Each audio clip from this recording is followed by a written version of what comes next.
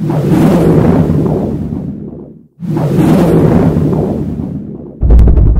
got a couple episodes remaining of the season. Yep. We've gotten some hints that it's a very explosive finale, and a couple episodes leading in. What can you tell our audience to expect from these last few episodes?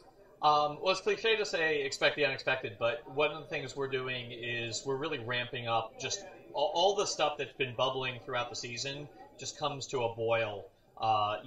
Not just in the present day, but also in the flashbacks. All the questions you've had about what the undertaking is, what Fire's plan is, everything's going to be revealed. We're not holding anything back. It's all big and explosive, not just in terms of the action, but also in terms of the relationships. We're going to return to the core love triangle of Oliver, Laurel, and Tommy. Just like how we ended the pilot, we're ending the season with focusing on those three characters and big changes that are going to be happening in their relationship. Well, we've spoken in the past. You mentioned how you guys have a 5-year plan for the show, and you've sort of mapped things out as progress has started. Yep. Has anything surprised you as the season's progressed as far as what the audience has really reacted to? Surprised? No. I think the thing that's cool that we like is one of the things we always said we wanted to do was burn through story and tell a lot of story in each episode and really advance plot lines very fast, faster than other people expect.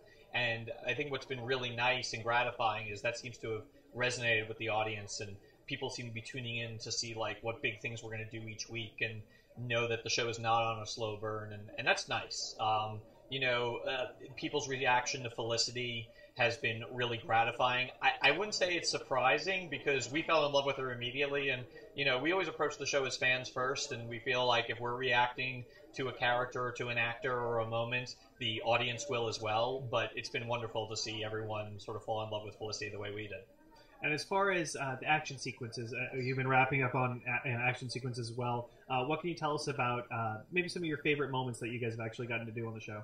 Well, I tell you, we have a few things coming up. I will say in terms of the action, it's like trying to pick between your children. I loved, personally, the parkour sequence that was in episode 18 last week. I mean, that completely blew me away. We have a action sequence that's inspired by the movie The Raid that the stunt guys just knocked out of the park. I mean, what's been really wonderful about our stunts and our action is every episode they find a new gear somehow.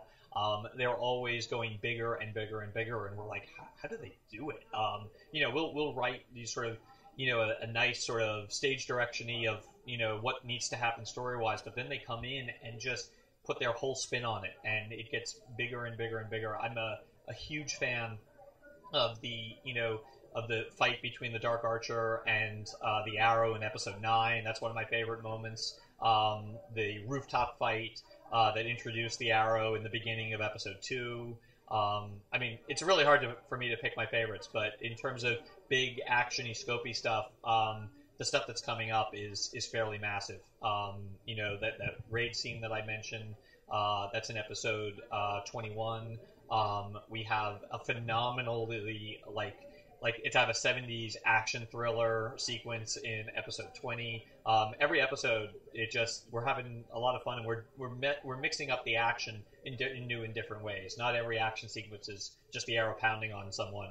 It's, every sequence has its own unique identity. Well, thank you so much for your time. We're very excited for the rest of season 1 and Thanks what's coming in season 2. Appreciate it, man. Thank you.